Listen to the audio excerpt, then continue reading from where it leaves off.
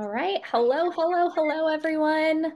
We are so excited to have you here tonight for a special town hall and live stream. We're going to give it just a second for everybody to get in here. So as you're coming in, please say hello.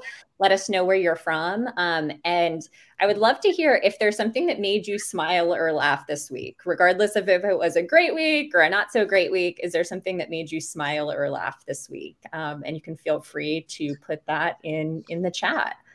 And while y'all are doing that, we can actually share here.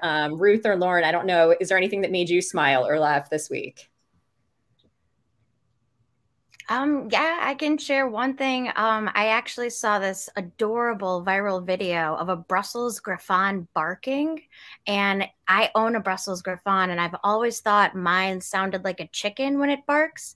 And in this video, I swear to gosh, the Brussels sounds just like a chicken when it's barking. It's the funniest video, and I've like watched it on loop so many times. So yeah. I love that. That's awesome, Lauren. Great. That was great. Well, I would say one thing that made me smile this week is I took my dog for a walk in our woods nearby, and we have a wildlife in there, and 2 deer came out to greet us as we were walking by. Oh, wow. I love that. I love that. That's awesome. Oh, I see we have a couple of folks. Oh, Valerie says grandchildren, one of our awesome lead advocates, Valerie. I know your grandkiddos are super, super important to you. I was going to fit in with the kids piece as well. It's actually, I asked the question, but it's hard for me to pick. My students made me smile and laugh a lot this weekend, both with this week, with things that they were supposed to be doing in class and sometimes things they weren't supposed to be doing in class, but lots of smiling and laughing in light of our theme tonight. Continue as folks come in to say hi, to let us know where you're from. I see that we have someone from Austin, Texas. And we're going to go ahead and jump into our housekeeping so we can get started. But I'm glad to have you. Oh, and I see Alexandra, one of our advocates, just popped on. Alexandra, it's great to see you. So just a quick note before we get started, this live stream is intended to serve as educational content and is not intended to replace therapy. For treatment-related questions, please be sure to work with your local provider or contact the local clinician. The International OCD Foundation is not a crisis hotline and should not be used if you're in distress or feel unsafe. If you're in a crisis or if you're ever feeling suicidal or unsafe, please go to your local emergency room, call 911, or call the Suicide Prevention Hotline at 800-273-8255. It's also really important to note that we want to create as safe a space as possible, and we want everyone to be kind and respect all of those who are on our stream tonight. With that, it's important to note that this is being broadcast on various social media platforms and being recorded, so please be mindful of that as you ask personal questions or as you leave comments. At the end of the day, we are all here to support one another. We encourage your questions, and we're really just so glad that you're here with us tonight in community. So I see we have a couple more folks coming in. We have Brazil, we have Arizona. So it looks like we have a good crew here tonight. So let's go ahead and get started. For those of you that I don't know, I'll introduce myself really quick, and then I'll introduce our awesome guest tonight. I am Katie O'Dunn. I am an ordained minister and a school chaplain. Katie is perfectly fine to call me, but I always put the Reverend on here in streams just to continue to destigmatize the idea of clergy and mental health, acknowledging that I am a minister and I have OCD, and that's okay. I do a lot of our faith and mental health initiatives at the IOCDF. I'm an ultra marathon runner, and this particular topic tonight is really important to me because I work with students at schools each and every day, and I'm really excited that we're going to be talking specifically as a part of our back to school kind of series on BFRBs in schools. So I'm going to introduce you to some of our great guests tonight. Oh, and we also have Southern California. We have Newport Beach, California, South Louisiana. So we are going all over. This is awesome. So hopefully some good questions coming in tonight. So Lauren, we are so excited to have you. I know many of you have probably seen Lauren on Instagram with all of the awesome things that she's doing. She's a silent sufferer turned adamant advocate of dermatillomania, founding the only nonprofit dedicated to skin picking disorder, the Picking Me Foundation, in 2016. As Picking Me's CEO and a former skin picking sufferer, Lauren stands for dermatillomania awareness, support, resources, and community. She is an award-winning mental health advocate who encourages sufferers to choose themselves over the mental illness that chose them by hashtag picking me over skin picking. I love your Instagram. I know a lot of folks that are watching tonight love your Instagram and all of the things that you do that are so inspiring. So thank you for being on the stream and for your willingness to be so authentic with your story. And then we have Dr. Ruth Goldfinger Golomb, who is a senior clinician, supervisor, and a co-director of the training program at the Behavior Therapy Center of Greater Washington, where she's worked since the mid-1980s. Ms. Golomb specializes in treatment of anxiety disorders in children and adults. She has conducted numerous workshops and seminars and participated as an expert in panel discussions covering many topics, including Tourette syndrome, obsessive compulsive disorder, trichotillomania, and providing cognitive behavior therapy for anxious adults. In addition to publishing articles for professional journals and newsletters, Ms. Golomb is an author of The Hair Pulling Habit and You, How to Solve Trichotillomania Puzzle, a book describing the comprehensive treatment of trichotillomania in children, and Stay Out of My Hair, and a parent guide to hair pulling disorder, effective parenting strategies for children with trichotillomania. Books designed all to educate, guide, and support parents of children with trichotillomania. Ms. Golomb is also the author of Psychological Interventions for Children with Sensory Dysregulation and Helping Your Child with Sensory Regulation. She's a member of the Scientific Advisory Board for the TLC Foundation for BFRBs. So we have some awesome guests here tonight with super, super impressive bios that were kind of hard to say, but that's okay. And I'm just really excited and so proud of the wonderful work that y'all are doing in advocacy. So as we start to get into our topic, again, our topic tonight, we are focused on BFRBs specifically as we head back to school. But we would encourage you to put anything in the chat relating to anxiety, OCD, back to school, BFRBs, really anything that you want to ask, because we have someone with great expertise here, as well as someone with great expertise and experience. So we would love to answer as many questions as possible. So go ahead and start loading up those questions. And I'm going to start asking a few of my own as we get into this. So I would just love to go ahead and start with you, Ruth, if that's okay. And I would love to ask, when we're talking about BFRBs, for anyone here who doesn't know, what does that mean? What does that look like? And how does that relate to what the IOCDF does? Right. Well, BFRBs stand for body-focused repetitive behaviors. And they're a constellation of behaviors that people do repetitively. They include hair pulling, skin picking, biting the nails, picking at cuticles, picking a nose, or biting the inside of your cheek. Those are all called body-focused repetitive behaviors. Now, we all do those behaviors. Everybody does those behaviors. It rises to the point where it's a challenging behavior when it's done repeatedly and someone feels like they don't have control over their behavior and it interferes with their ability to function throughout their normal day. So that's what body-focused repetitive behaviors are. And the reason we've always been cousins with obsessive compulsive disorder.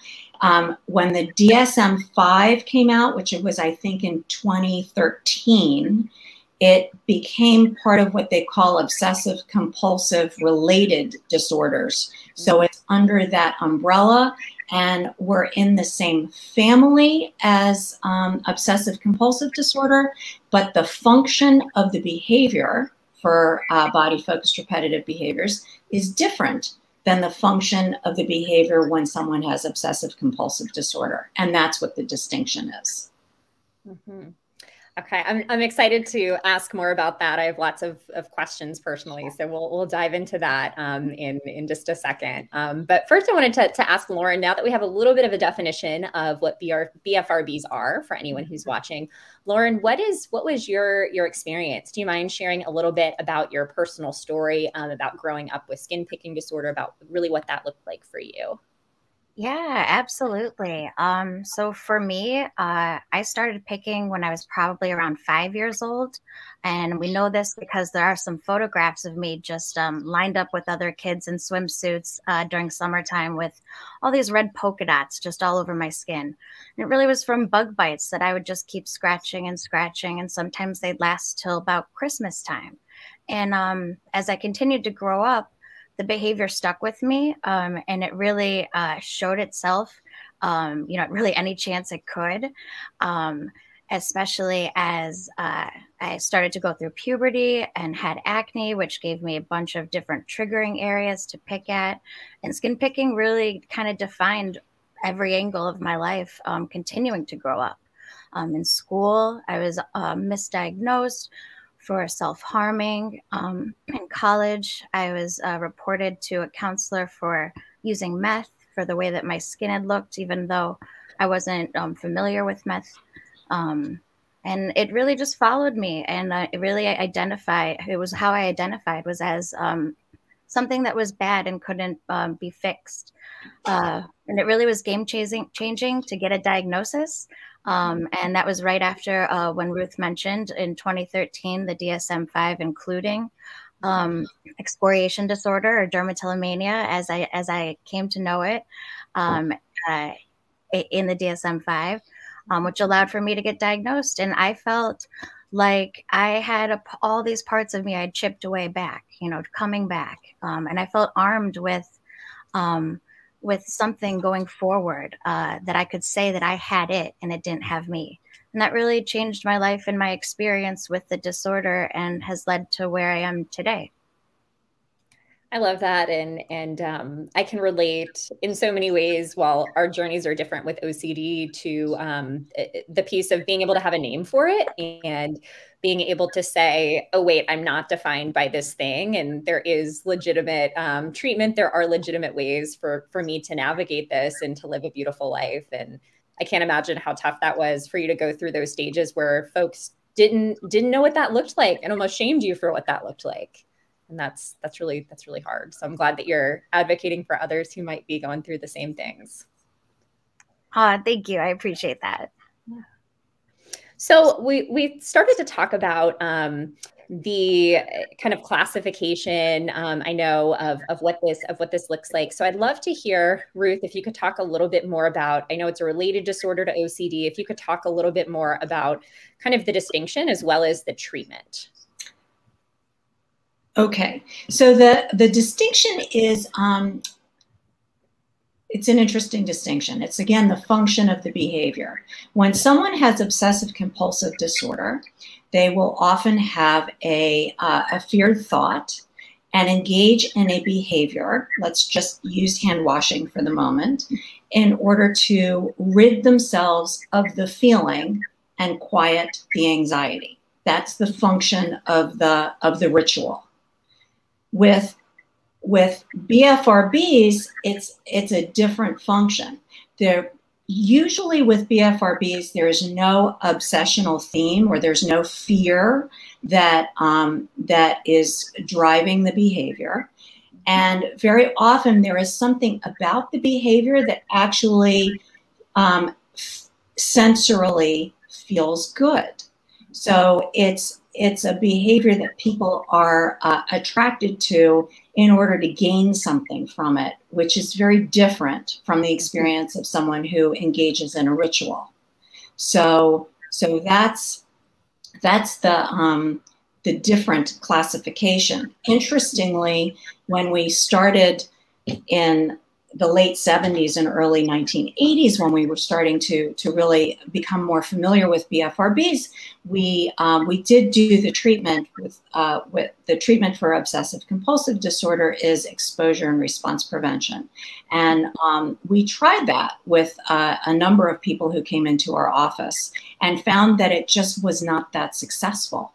So what we did is we really looked at the behavior in great detail, and my colleague, Dr. Charles Mansueto, spent a lot of time looking at the behavior itself, and we talked a lot about it and developed a treatment that really looks at the multiple facets of the behavior, the sensory aspects, the cognitions, which are different than the fears that one has with obsessive compulsive disorder, the affect or the feelings that go along with body-focused repetitive behaviors, the motor movements, and also the environments that one finds themselves in. And we developed a treatment plan that really is individualized and unique for every person and tries to capture multiple facets of the behavior, because we really see the behavior as being a very complex behavior. And I think it's very easy to assume it's a simple behavior and it just needs to stop. And what happens is if people find that thought process is not successful, and therefore treatment's not successful because it's not a simple behavior. It's a multifaceted behavior, and we really have to understand that well for every person, what is driving the behavior, or what combination of things are driving the behavior, and how can we meet those needs better. In the treatment for body-focused repetitive behaviors, we really try to meet the body's needs in different ways. So rather than simply saying, don't do the behavior, we're saying, what does your body need, and how can we meet those needs differently? That's so interesting, and especially that exposure and response prevention, which I'm more familiar with, was something that you all tried initially, and that it's because there's such a different backing to this to begin with, that it's almost the opposite of kind of what you're doing. You're actually figuring out, what do you need? So I wonder, just a follow-up question, Ruth, what does that journey typically look like for people? How do you discover what it is that they need and what it is to be doing in place of those things? What does that look like? Well, it looks like therapy. You know, we do a lot with therapy. Spend a lot of time working with people and helping them understand the behavior differently. That's the first thing, and hopefully have a somewhat different relationship with the behavior, and then understand if they can work with our template, if you will, and help and then help them work themselves with that. We've written actually some self-help books also with this particular model, which is called the comprehensive behavioral model, to help people work with that. But it's really understanding the behavior well, and then working with awareness, self-awareness, acceptance, and then being able to really do a lot of trial and error, or embracing the process, and working with how it works to see what works best. And it's usually a combination of things. One thing, which I know is highly appealing to people, but one thing is just not going to be effective. We need a comprehensive treatment plan, and that really works well. Therapy, of course, I'm biased. Of course, I think therapy is the most effective way to go. But we also realize that that it's hard to find good trained therapists across the country and in different places. So there are books that can help guide somebody through this process.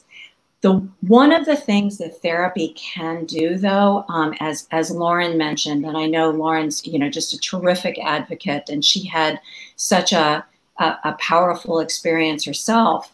But shame is really part of the experience for many people, and being able to interact with somebody who is non-judgmental and very accepting can do a lot to help with the shame process. And that's part of what therapy helps with as well. Thank you. Thank you so much. And I see a lot of great questions are coming up. So we're going to dive into those in just a second. So keep loading them into the chat, and we'll make sure that we get to all of them tonight. But first, I just wanted to ask Lauren, based on what we're talking about with treatment, can you say a little bit more about what your treatment journey looked like for you, and how did you move from maybe the place that you were to really the awesome advocacy position that you're in now? Yeah, sure. When I was first diagnosed, I remember I was handed a stress ball, And I was like, okay, now what? You know, I didn't understand how that was going to help with my skin picking. And it really was a process and a journey, and a lot of what Ruth was talking about this like willingness to try on different things, to really have not just a tool belt, but like tool belts, like of things to try, and kind of changing my mindset from treating what I was doing as fixing myself to treating it as research on this disorder. And that really, it made it more fun for me. It made logging, which I did do for my treatment. I turned it into, I felt like I was conducting the most important science experiment. And, you know, it was something I could kind of get behind and do. And as I saw some progress and I got a taste of it, I only wanted more. And it really led to me sharing my story, finding people out there struggling just as I did, us coming together and then sharing our experiences, which in what Ruth was saying, so much of what you can get out of therapy, of course, is true. I'd also say in support group, because there's something so powerful of meeting someone who has thought the thoughts that you have thought. I mean, it gives me goosebumps just thinking of my people in my support group right now. And so I think in starting support groups, I started the first skin picking support group online, the first one up in Chicago, and really nurturing this community of connection and making yourself matter has been what's helped me reach this level of advocacy and community today. You're just so awesome. I wish that, you know, the platform we're using isn't like Zoom. I was like looking for the heart button to put a heart up in the corner, because just what you're saying is so powerful, and just really creating that space in community for others based on what you went through. So how did that translate into like, okay, I'm going to start a foundation? Yes, it's a great question. You know, it really was. I first came across the TLC Foundation, which at the time was the Trichotillomania Learning Center, and it was the closest to home I'd ever felt, and it really inspired me to really give that kind of landing space, that super big hug to just the dermatillomania community and help elevate their platform. So really, and just hearing more people stick their hand up and say, oh my gosh, that's me too, I picked too. I felt like I was building this little army, and we got louder and had more ideas. And you know, if I could say anything about the BFRB community, it's that we are a passionate group of people, and when we come together, we make things happen. And that's really what did take control. So, and it was suggested that this should be a 501c3. I went through the process, and I'm happy to say I am now a nonprofit founder. You know, I never thought that would be the case, but maybe my purpose picked me. So. Oh, I love that. Okay, that's awesome. Well, I think this is a great, and I have questions I could ask y'all all night, because I just think this is, y'all are both amazing and fascinating, but I'm going to dive into some of the questions on here, because I know we have folks who are watching both for their own experience and for the experience of families, particularly around the school topic. So I'm going to go back to Lilith at 710, who asked, what are some good fidgets for adults, particularly that are good to bring to work? And I would expand that to say adults, but also with the school piece, maybe both adults and students. How might that look different? What does that look like maybe for your clients, Ruth? Well, that's an excellent question, and people ask that all the time. I would say one of the things I would just say a caveat to is, as Lauren has said, and I think it's such a great point, you know, she was handed a koosh ball and told to squeeze it, and she was like, what is this supposed to do? Not one item is going to be adequate or satisfying for every one person, and everybody has different experiences. So you have to understand what it is that back to what your body's asking for. So sometimes people, for example, who really like the feeling of picking at something because they like how it feels under their nails or between their fingers, having pieces of Velcro to peel and go back might be just the thing. Whereas somebody else might have a smooth stone because they like the way the smoothness feels. Somebody else might really like the koosh ball because they like the individual strings on them. So it's a little different for every person. If you're an adult, I would suggest looking into what they call desk toys, because there are certain things that can provide sensory input that are appropriate for office spaces. And then that becomes something that can be easily used and also displayed, because a lot of times when you put something away, it's hard to remember to take it back out. And we want these strategies or fidgets to be readily available. With kids, a lot of times, see, I'm older, so I can say back in the day when we used to use pencil and pens all the time, having a pencil cozy or something that to put on the end of a pen that had some texture to it can be ideal for school. Nowadays, it's a little harder to do that, but that's where some schools can be great about that. Again, having little koosh balls or little balls that have some give to it when you squeeze it together might be really helpful. The other thing to think about, strangely enough, are kitchen items, because they have some very interesting textures. So the small sponges, they have silicone sponges or mushroom brushes or things that actually can fit in your palm of your hand, might be something that might be easy to take to school. But I would just say, I'm going to go back to one size in this particular situation really does not fit all.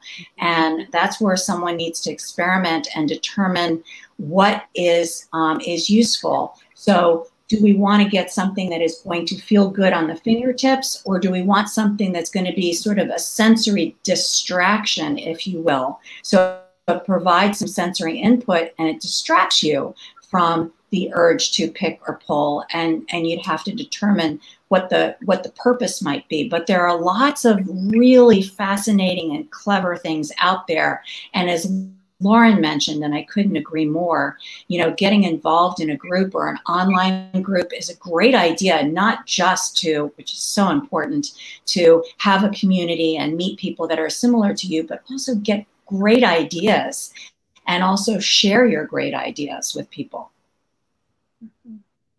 Absolutely. Thank you. And thank you for pulling in that school piece too. I know I'm an educator, and I'm always kind of trying to figure out what that looks like. And I know you mentioned the pencil and paper thing, but that's still really similar to what some of my primary school students are using, what you might think of on the back of pencils. And I know that we used to often have, even in our upper school, before COVID was a thing, we would have Play-Doh and things like that readily available, even for the upper school students, just to grab. I used to always keep, again, before COVID, things of Play-Doh at the front of my classroom for kids to grab if they needed it. COVID kind of shifted that because kids don't want us to share Play-Doh, but it's, So I wonder, Lauren, what about for you? What are maybe some favorite fidgets that you like that you might recommend to both adults and to kids?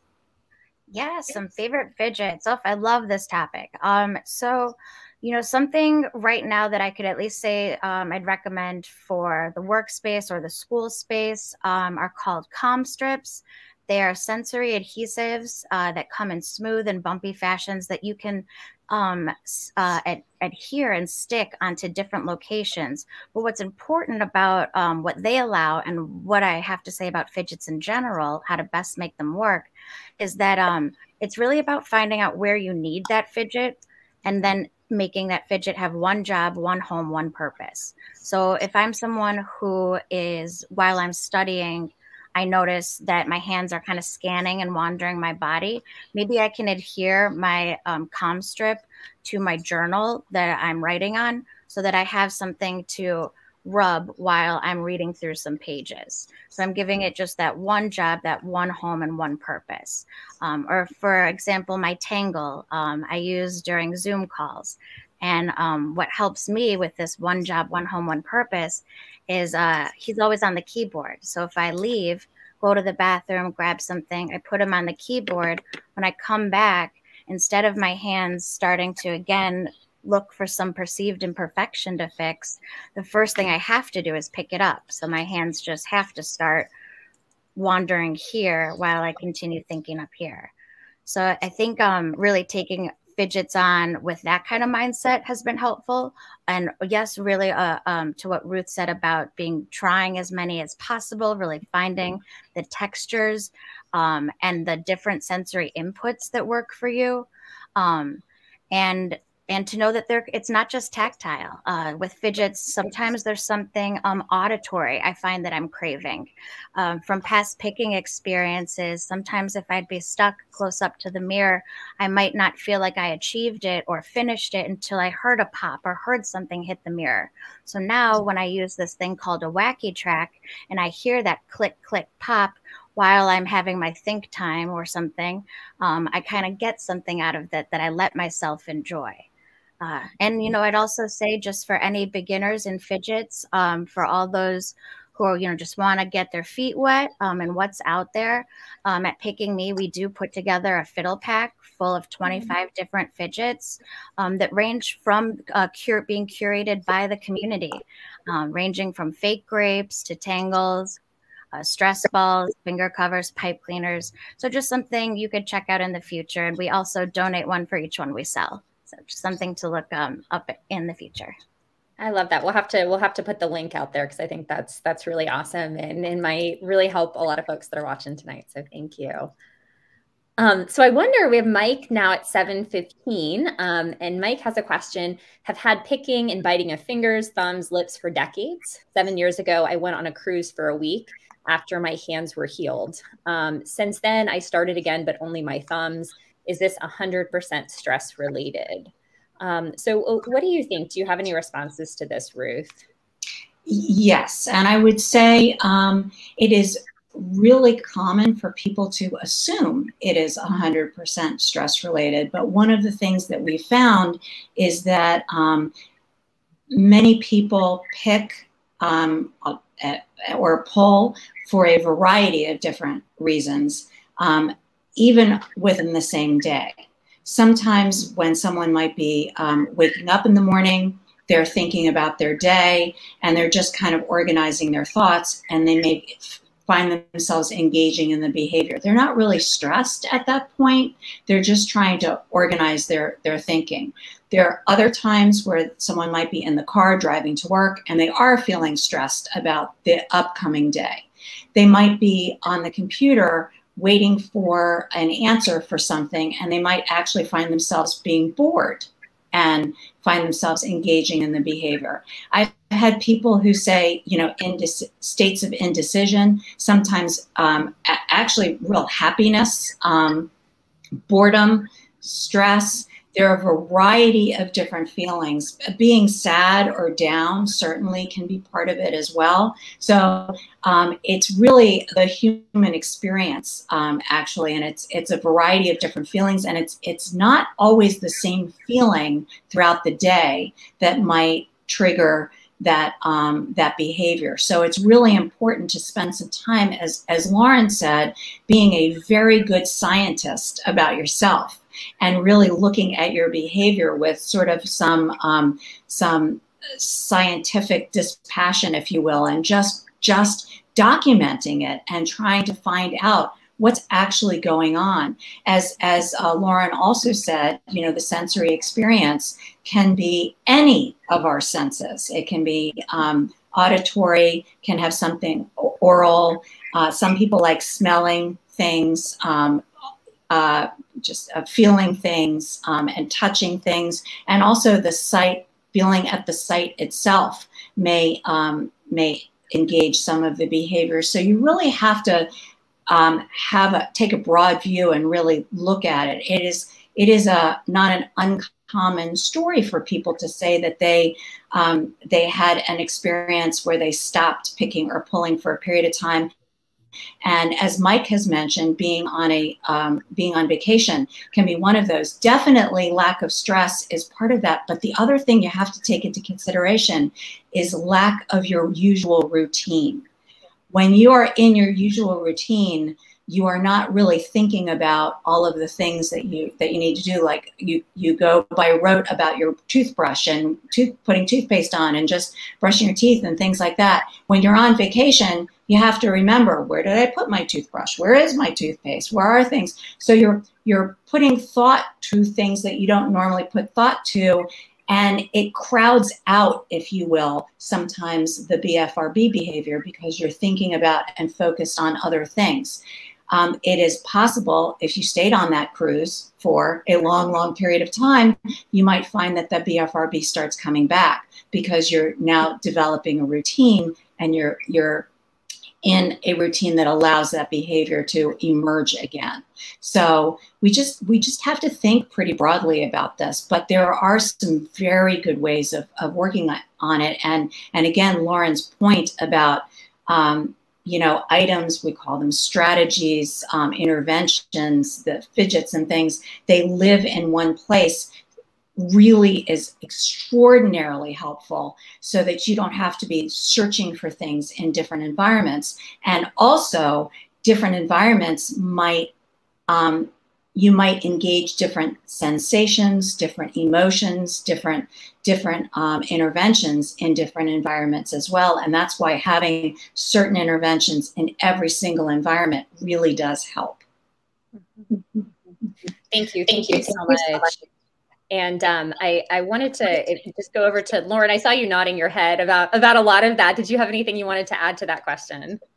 Oh, I mean, I just agree with everything that Ruth's been saying, especially about the routine element, and was going to suggest that when we shake up our routine, we can really shake up these behaviors. I remember one time I moved this mirror right when you walk into my apartment, my old apartment. There was this mirror on the right, and every time I'd walk home, I would always turn to that mirror just to check to see what's up. And I was like, I'm going to move this mirror straight across the room. And I did it, and I was super proud. And I would come home and I would still always turn to that mirror, to that location. And that, really just taking that in and just noticing that really taught me a level of awareness that I could feel and sense. And again, something that I just wanted then more of. But yeah, I would also say with the strategies Ruth mentioned, yes, the fidgets are super important. Another element or thread of strategies I would suggest are kind of barriers or blockers.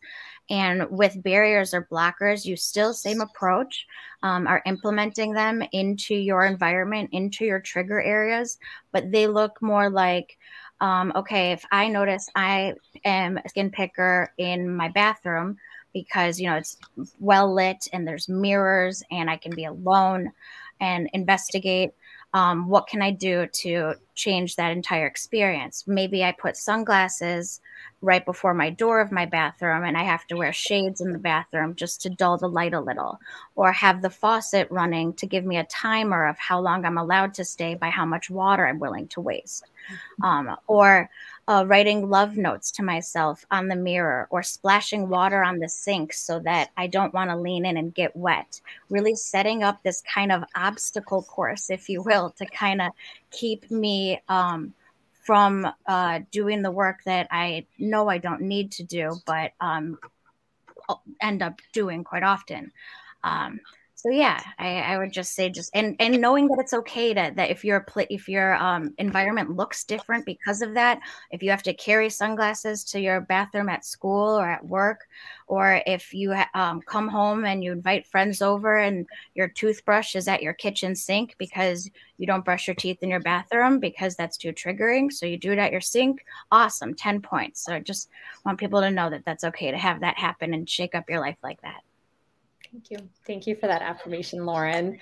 I want to now go to Lisa at 7:15, and this is a comment that I really want to turn this into a question. It says, I have OCD and also bite my nails in the inside of my mouth. So I know we said that that this is a related disorder, but do we also see this with folks with OCD? And if that's the case, is exposure and response prevention still a part of that? Are the treatments separate? What does that look like, Ruth? Well, I think we're still going to go back to what's the function of the behavior.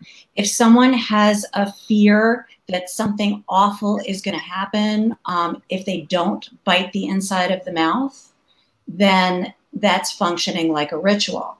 If there's no fear associated and it's just like, oh, I have this, this tag on the inside of my mouth and I just feel like I just have to chew it, then it's a BFRB. So we have to look at what the function of the behavior is.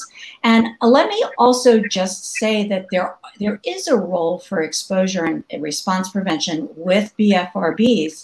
It's just not the sole treatment. So because one of the things that when you have a BFRB, it is useful to understand and be compassionate with yourself, and understand that urges are going to come and they might hit you when you're less prepared. So the idea of tolerating that urge until you can get something is useful. That's a useful idea. And what Lauren was saying before about barriers, again, couldn't agree more. Let's think collectively also with the idea that if you're using barriers, you still will want to use some sensory item or maybe several sensory items. So we don't use one category or the other, we combine them. We also might do some relaxation techniques if we're feeling really keyed up at the time, or deep breathing or meditation. There are, at the same time, we have the water running and we've got something in our hands. There are lots of things that can be done. Interestingly, with nail biting and biting the inside of your mouth, we have to be really creative with these kinds of strategies to help. So with the inside of the mouth, we might try different things. Like we might try chewing gum so that you're chewing something, but it's not the inside of your mouth.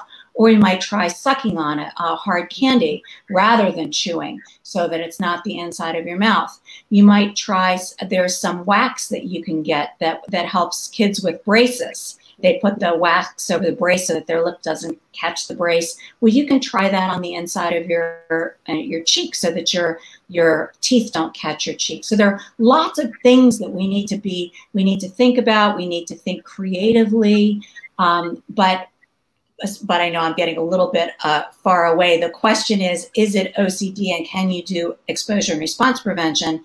I'm going to go back to the function of the behavior. We have to understand that it is not uncommon for people who have OCD to also have coexisting body-focused repetitive behaviors. I've treated many people with both, and you treat them both differently. But again, you have to understand what the function of the behavior is.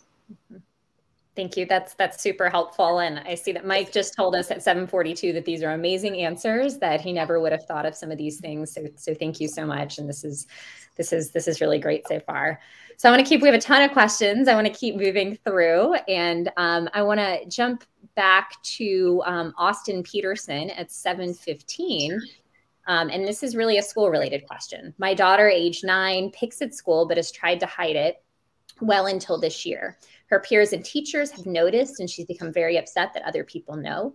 Any tips on how to talk to her about not being ashamed and what she can tell her peers and her teachers? So Lauren, I know that you've been through this maybe in your own life, and I wonder what advice you might give. Yes. Well, First of all, I love this little girl so much already, just want to say. And I'd share one thing that I've seen kind of be fun is turning something that I had to do into something fun to do. So maybe if the picking area is coverable by a Band-Aid and there's a certain brand of Band-Aid that's cool, like, I mean, I don't know what's cool really right now, but a certain kind of cool Band-Aid that she'd be into, and maybe asking a friend of hers if they'd wear these together, just kind of like friendship Band-Aids, and roping someone in and making it an activity about friendship and love, and not an activity about covering up the bad behavior. I think that might be something to help with at least it being pointed out. Also, bringing resources to teachers or students even, or other parents about skin picking or BFRBs is super helpful, just to be armed with education. And I'd say showing off the fidget collection at 9. I think that fidgets are something in school, bringing a different kind of fiddle kit, if you will, and bringing different fidgets as kind of a show and tell and way to embrace that this is just a part of me. Those might be things that I wish I did when I was little. Mm-hmm.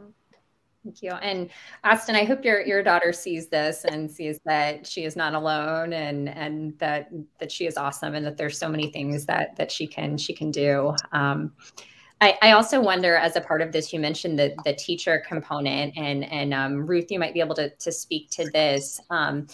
A lot of times in these streams around students, we talk about kind of classroom accommodations and things like that. Are there particular things that teachers can be doing to support? Are there particular things that teachers can look for? Again, I know Austin's talking about his daughter maybe feeling some level of shame. How can teachers offer support without making the students feel uncomfortable? Great question. Let me start out by saying, in general, the schools are filled with very caring adults who really want to help. Teachers are there to help your kids, and that is really what they want to do. They're also under a fair amount of stress, and nowadays more than ever, because of getting back into school and with COVID and everything that's been going on, it is really tough. One of the things that is particularly difficult for teachers is when they become aware that there's a problem and they don't understand the problem, because then they're going to be left to their own devices to try to solve the problem, because that's what teachers try to do. So I would say, first of all, if a teacher is aware that this is going on, it's really going to be helpful and supportive for the teacher, for the parent to go in and educate the teacher about what BFRBs are. I've seen it in schools before where teachers, and I really think they're well-meaning, they're really trying, make the automatic assumption that the kid is stressed, and then they want to reduce the stress, so they put the child in a lower class. So now you have a child who's bright and they're bored, and they're still engaging in the behavior that they were engaging in before, because we don't know that stress is it might be one of the triggers, but it's not the only trigger. So, with parents who have some strategies at home that are working for them, they want to, if they're going to inform the school, they also want to be specific in asking the school to do something. So that might be that my child functions better when she wears a hat, and there's a no hat policy at school. Can we get a special accommodation for my child to wear a hat? That my child wears Band-Aids on her fingers because it interferes with her automatic ability to feel the hair or to pick her skin. And having the teacher have an extra supply of Band-Aids would be very helpful as an accommodation, for example. Having fidgets in the desk, having extra body movements might be helpful. So maybe the daughter could be the person who passes out papers in the classroom, or is the runner to the office to go give messages to the office, so the child gets a chance to get up and out of her seat on a regular basis. If a child is feeling very self-conscious, It's a tough situation, and I think we want to really support that child in that way. There are some kids, I've seen kids who have taken this task of deciding that they're going to make a science report and report to the class on what hair pulling or skin picking is and isn't, and that's their way of informing the class. Other times, kids don't want to do that. So maybe they could be separated from the class while the teacher talks to the class about what skin picking is or isn't and how to support the child.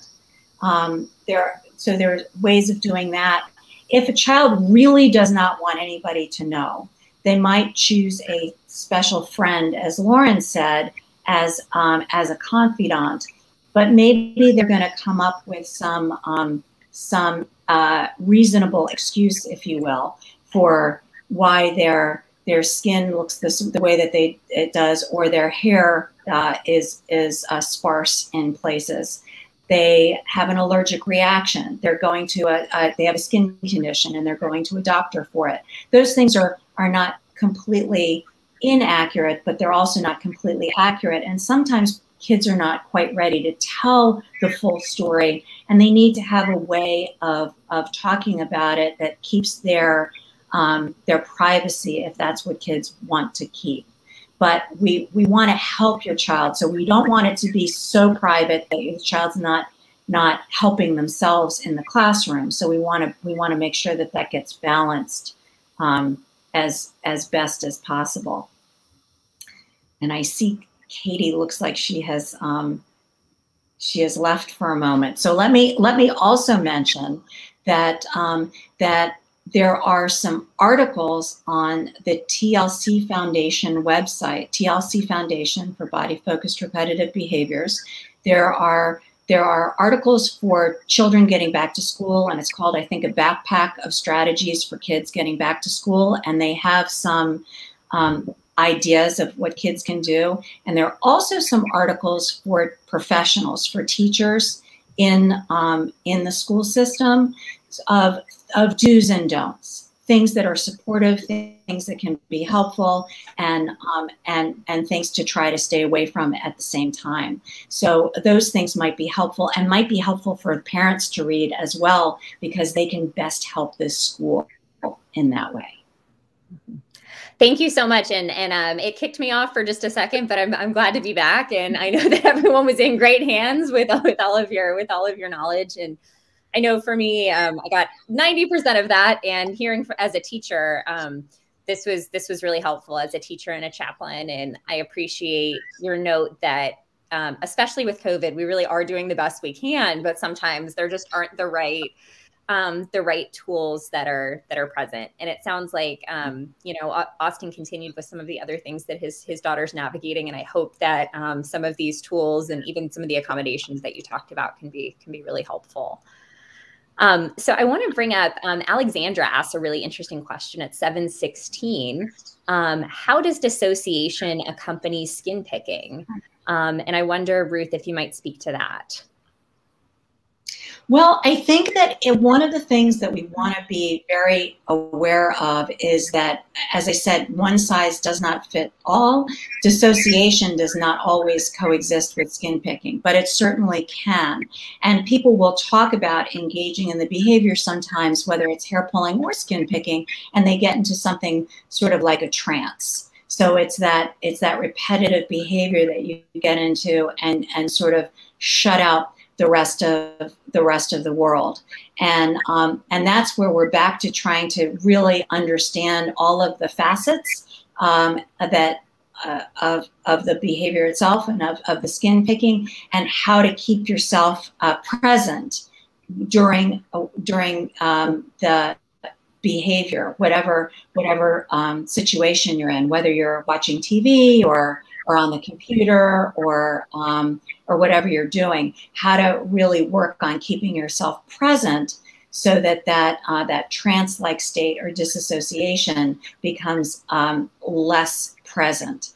But I'd also be interested to hear what Lauren has to say But I just would again say one size does not fit all, and it doesn't always accompany, but it's not uncommon to accompany the skin picking.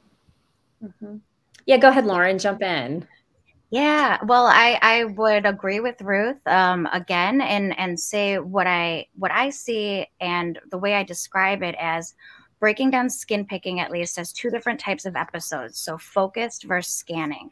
And in doing so, and in talking to support group members about this, I really find that there's a whole scale like of how people identify 50-50 scanning, 50 scanning, 50 focused, or any combination. And what I mean by the focused and scanning is focus being you're passing your hallway mirror, you see something out of the corner of your eye, cut to your fixed, you're stuck fixing this perceived imperfection for hours, whereas scanning is more this dissociation, this I'm watching TV, I'm driving, and my hand is kind of wandering, and holy shoot, I looked down and I found blood there.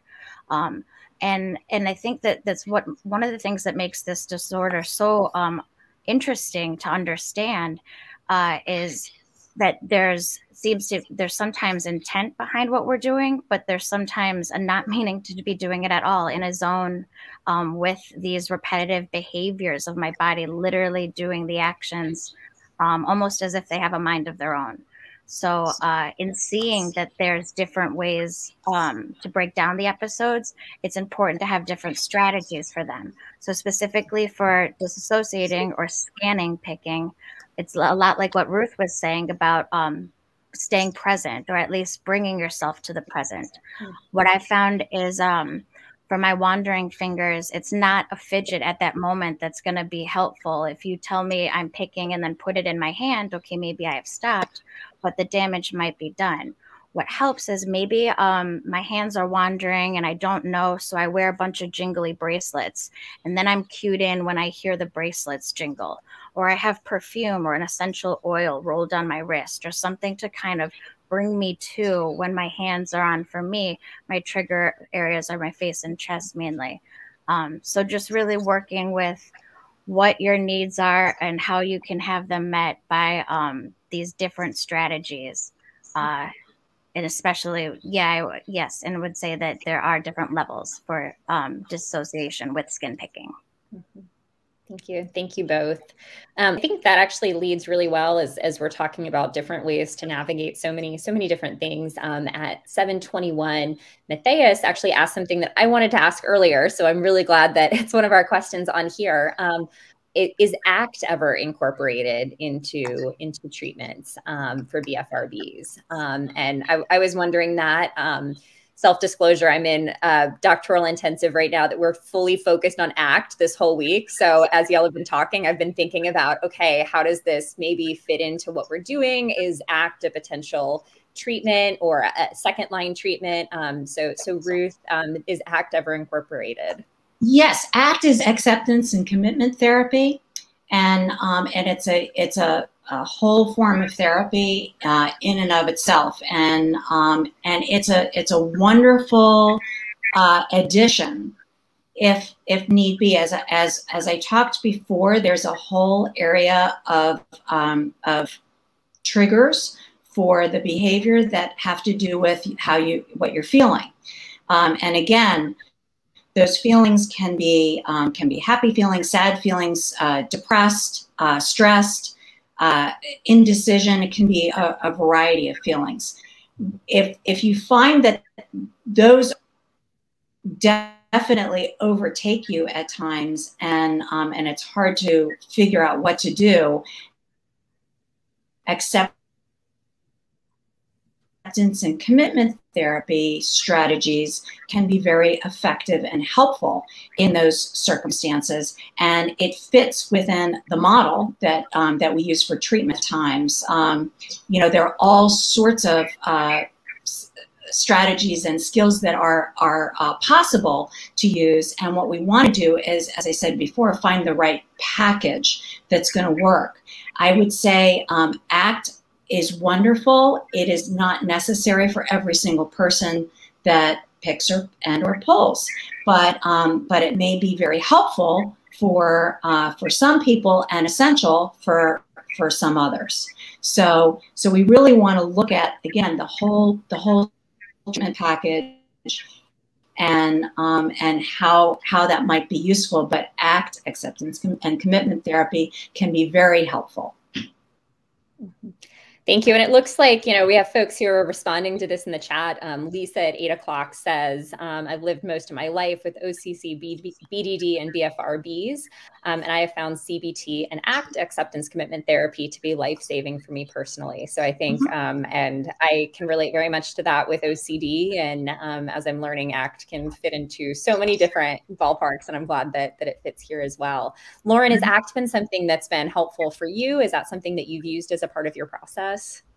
You know, personally, it has not been something that I just have tried or am that familiar with. But can I see and have I heard of benefits in relations to management and recovery with skin picking? Yes. Mm-hmm. Awesome. Thanks, Lauren. Lisa at 721 says that it is very hard to find a good therapist. And I think that lots of folks can relate to that. So I wonder, for anyone who's watching, whether it's someone who is heading back to school or an adult looking for a therapist in this area, what are some tools and some tips that you might give? Go ahead, Ruth. Yeah. Yeah, it is very hard to find a therapist. I think that's really a challenge.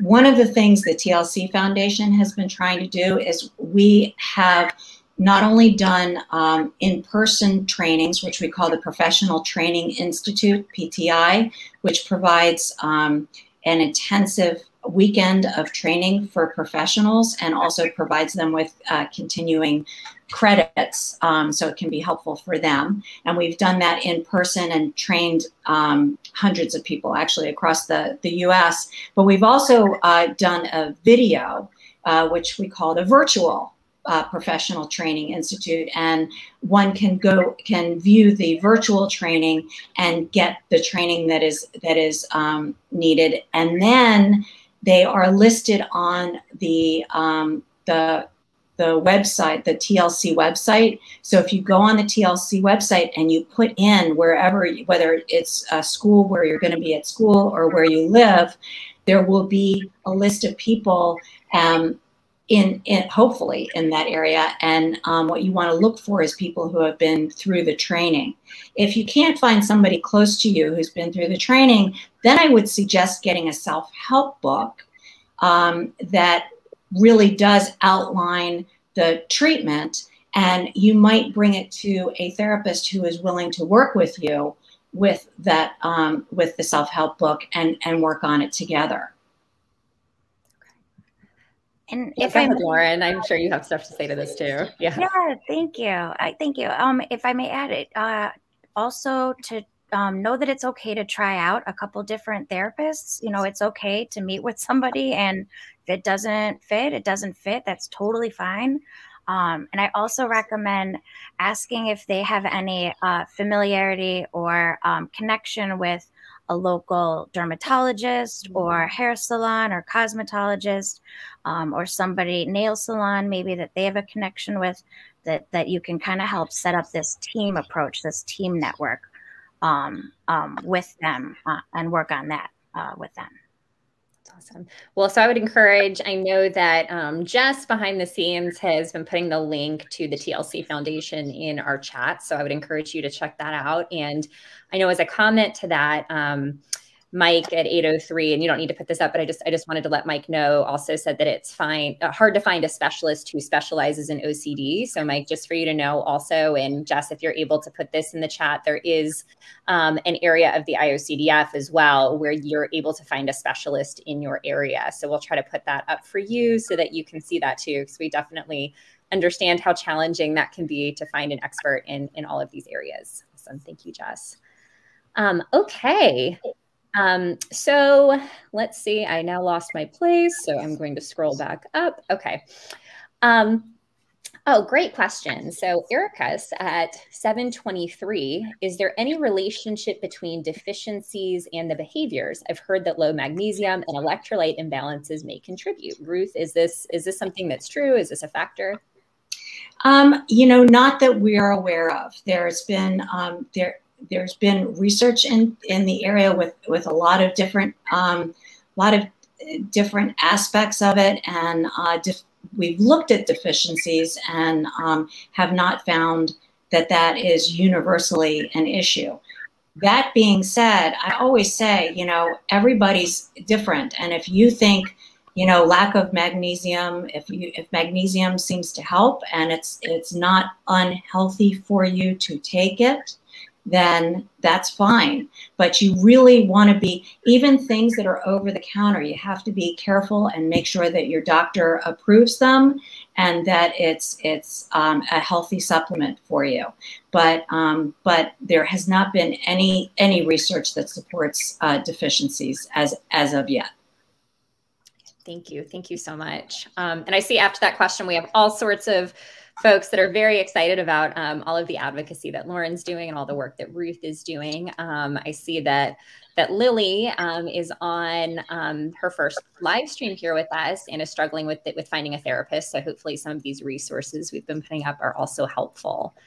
I see at 7:25, we have Anonymous 100. They say, my daughter picks eyebrows and eyelashes, gets a tingling sensation and feels the need to pick, often with anxiety, has OCD too. Where do I start to help? She's resistant to help. Lauren, do you have any thoughts about even kind of where to start? Yeah, you know, one place to start, I'm not quite sure how old she is, but looking on social media to find a community. There are people out there that are experiencing and talking and sharing strategies and just what it's like to have those kinds of urges. So I would recommend maybe even creating a fake Instagram account and kind of following pages of people that are posting about this struggle to really relate and feel less alone. That's something I remember that was one of the hardest parts growing up with my urges, was just feeling so isolated by them. And if it's eyebrows and eyelashes and a picking, the goal is to pick at them, you could try barriers like money counters that cover your tips that have perforated edges so that you could wear them and still type or do homework with, you know, and hold a pen. But at least it'd be something to feel and rub and not be able to clench on the eyebrow or eye hair. And I'd also recommend keeping the area, trigger areas moist. I've had people have good results with taking Aquaphor and sports headbands and actually wearing them this direction and just letting them kind of be there during your triggering moments.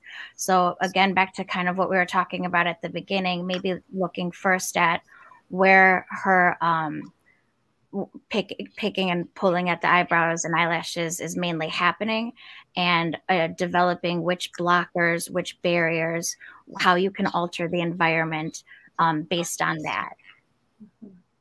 Awesome. Thanks, Lauren. And Ruth, did you have anything to add?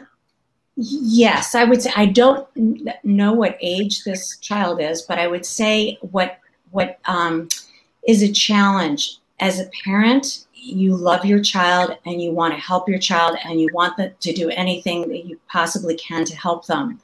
But you also have to remember, it's not your behavior, it's your child's behavior. And one of the things that happens with kids is they feel like this behavior is wrong. And depending on the age of the child, they can also feel like they're a bad kid for doing this. And that becomes really hard. It's a hard feeling to have. And then it's hard to accept help because the help implies that they're bad or doing something wrong. So it may be helpful actually for parents to take a step back and just love their child. Hug their child, tell them that they're awesome, remind them of all the great things that they are and they do. And when they come home from school, rather than asking about whether they picked or pulled or where they did, who did they eat lunch with? How was class? Did they learn anything interesting? Take a step back. The trying to help your child can become a very big power struggle, and it becomes a lose-lose proposition because your child could reject the help, and then your child continuing to engage in the behavior and feel bad about themselves. It's valuable for your child to feel better about themselves. And like I said, taking a step back from the behavior may allow the child to get that relief and renew that they are a valuable member of the family, even if they pull their eyelashes and eyebrows. So I think that's really important to just remember. Thank you. Thanks for that focus on compassion for our families that are watching too, and how to respond. I'm going to try to get through the rest of the questions, but first I do want to note 727, Ethan Smith, our national advocate, says, congrats on your 501c3 status, Lauren. That's awesome. Thanks for your advocacy. And just you're so supported by the IOCDF and by so many in this community. So we're all cheering you on. So thank you so much. So I see lots of just how proud folks are of you here. But I'm going to jump. No, it's great. But we're going to jump to our next question and try to hit all of them. So Dawn at 736 from Northern Virginia near DC. I find it interesting that many of us with these behaviors tend to be perfectionists. I don't understand the paradox because as I pick at scabs, they become more prominent, agitated, scarred, in short, the opposite from perfect. Do we know why some of us feel some kind of temporary satisfaction from and drawn to these behaviors, even though they result, for me at least, in more anxiety about my scars and appearances? Okay, Ruth, what do you think about this? Well, I think it's a great question and very insightful, and I think that is the conundrum of the behavior itself. And you have to really think of sort of short-term and long-term goals. So I'm gonna take it out of the context of BFRB for a moment, because it's again, I'm just gonna say it's kind of a human experience. If I am trying to eat more healthfully and there's a donut in front of me, I'm more likely to eat that donut. And if I take one bite of the donut, I'm more likely to finish the donut rather than saying, I'm going to leave it alone. And then tomorrow, I'm not going to have lost any weight, or I might also feel bad because I ate too many donuts and I'm trying to be more healthful. But in the moment, it feels good. And that is what happens with the BFRB. The short-term and long-term goals tend to be at odds with each other because the short-term is the feeling. There's something appealing about that feeling. And unfortunately, the longer term is the damage that gets done. And that becomes distressing and upsetting. And unfortunately, sometimes that very feeling of distress and upset sort of starts another round of picking or pulling because the sensation feels good. So you get into this loop. But I think that that is true for some people. They can be perfectionists, and as I said, the short-term and long-term goals tend to be at odds with each other. So you have to tolerate the discomfort of having a scab or hair growing in while you're waiting for the longer term, smoother skin or a fuller hair. And that becomes a challenge because the coping mechanism has been that sensory feeling. So it keeps the scab going, or it keeps the hair from growing in.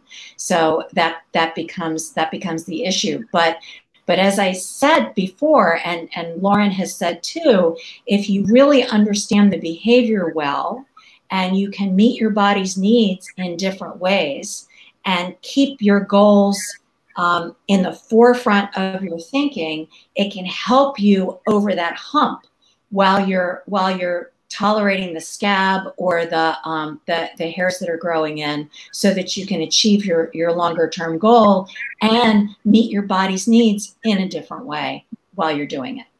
Mm-hmm.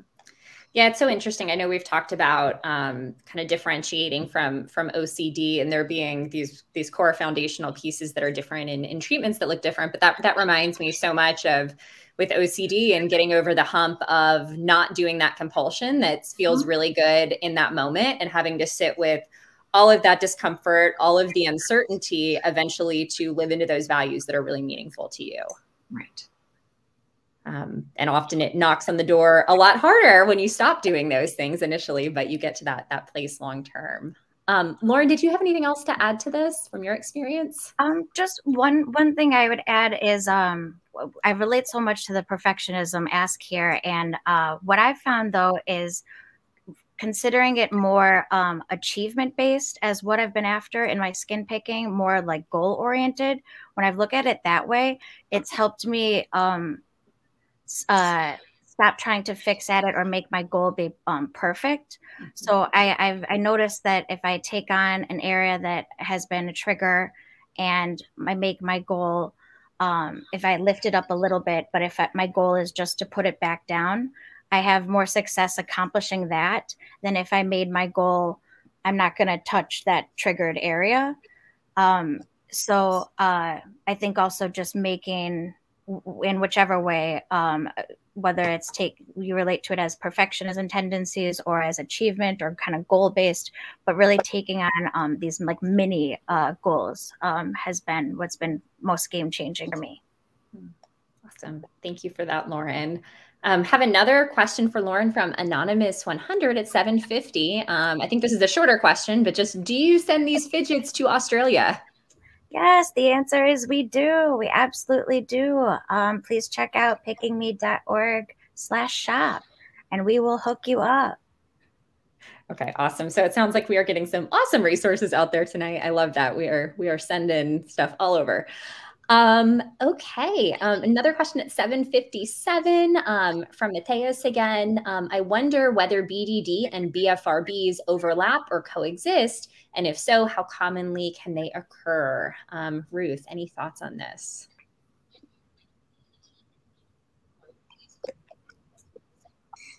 Yeah, it's a great question, and they certainly can and do overlap.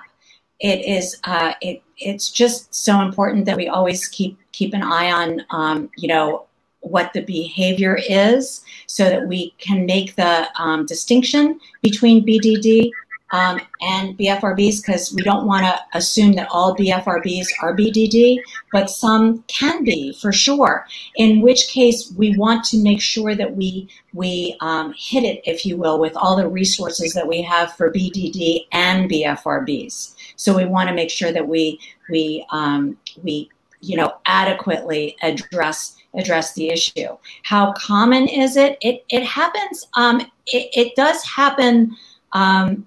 Not infrequently, but it's not a everybody that walks in my office has the overlapping BDD and BFRB. But as I said, doing a good a functional analysis of the behavior will really help the therapist as well as the client understand what the behavior is, and then we can address it effectively. Thank you. And Mateus, I know you're here listening about BFRBs tonight. We also have, for Chris's Corner next Wednesday at noon, there's a focus on BDD. So that might be something that you want to tune into also. Lisa at 806, what do you recommend when you can't afford treatment? I think this is a question that a lot of people have. I know we talked about the fact that therapy is really, really important, but there are sometimes cases where there are other resources that are used. Lauren, I'm sure you see this with folks in your advocacy. What do you suggest? Yeah, absolutely. I would suggest looking into support groups again as something as an excellent way to connect and learn and work on your BFRB, and even find out ways to get in touch with mental health services that you might not have known before.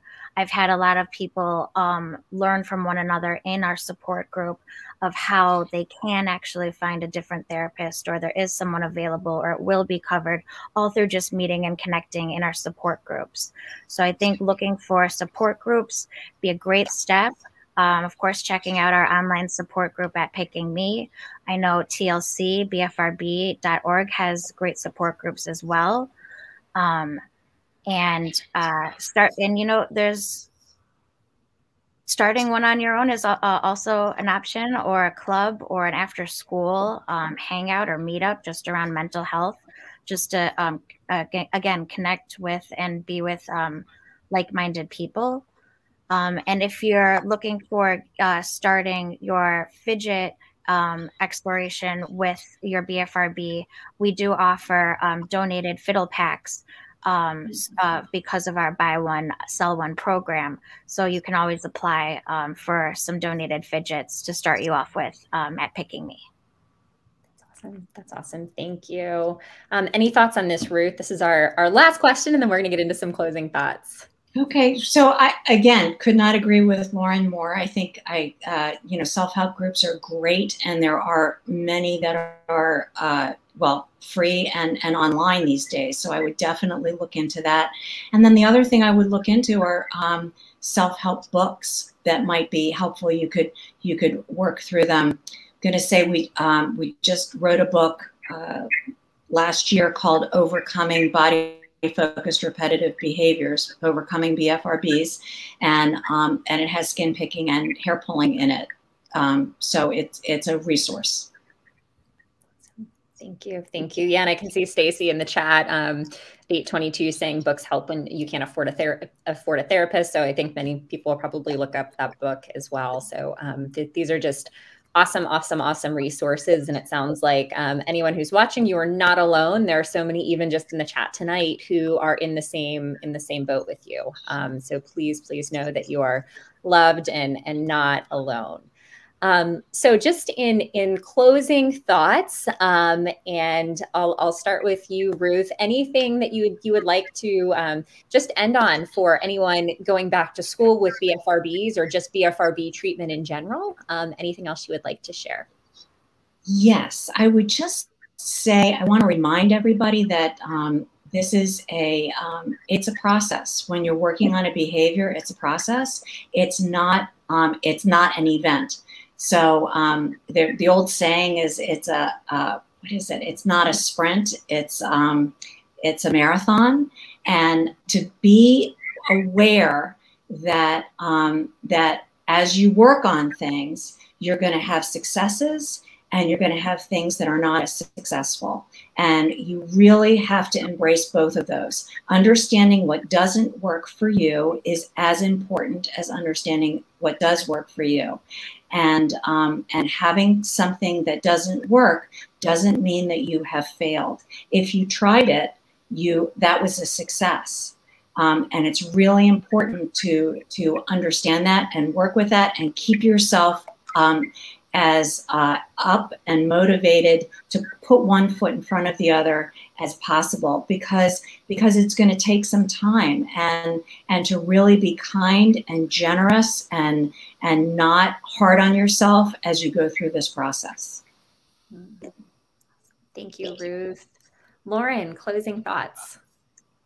Yeah, oh, that was beautiful, Ruth. But, just to add, for everyone who's struggling out there, whether you picked or pulled last 5 minutes ago or 5 days ago, you matter, you are valid and valued. And I'd offer just to be gentle with yourself after any episodes, as gentle as you can. These disorders already get to tear us apart, and they really don't deserve a minute more of our time. And I'd ask you to aim for progress over perfection, to keep going for those mini goals, setting these really super nugget-sized mini goals and experience these mini wins and kind of live in that momentum and build on that progress, because that's where happy happens. And yeah, I guess I'd say the ultimate freedom, at least for me, has been choosing myself over the illness that chose me.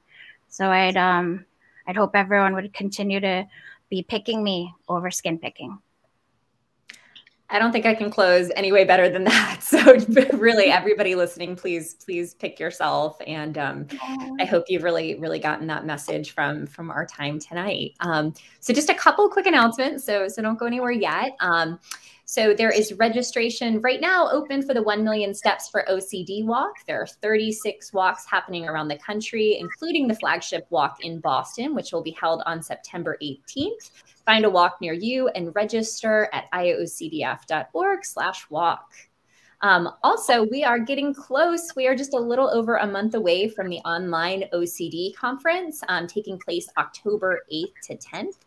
You can learn more and register at iocdf.org/conference. We have the link going in the chat. And this is something that's really neat. I know many of us miss the chance to really get together in person, but what a cool opportunity that really wherever you are, wherever you live, just like even forming community in the chat tonight, you can go and you can meet others who are navigating what you're navigating and form community and recognize that you're not alone and that we are all loved and valued. So please come to learn more, but also learn to really come to gain community. For upcoming live streams, we encourage you to join the Peace of Mind virtual community at iocdf.org/peace of mind. You can view the live stream schedule and submit topics and questions for future events so that we can make sure we get to everything that you have. And then specifically next week, Tuesday at 7 p.m., there is a Just Ethan that isn't really Just Ethan. It actually has Tom Smalley on it too, and they're going to be talking about anxiety together. And then next Wednesday at noon, as I mentioned, there is a Chris's Corner focused on BDD, body image, and social media. So that's something I know I'm not going to miss. It's something that I think is a really poignant topic right now. So if you have any other questions, if we skipped a question, or if you just have anything else that comes up after the stream, please email info@iocdf.org, and we will make sure that either Lauren or Ruth get your questions so that they're able to get back to you and continue to give beautiful insight. And also please know that if you need resources, you're welcome to visit iocdf.org. We also have a number of other great resources in the chat for you today. So please please subscribe, and please continue to be with us for all of these resources, both as we learn from one another and as we form community. Thanks so much for being with us tonight.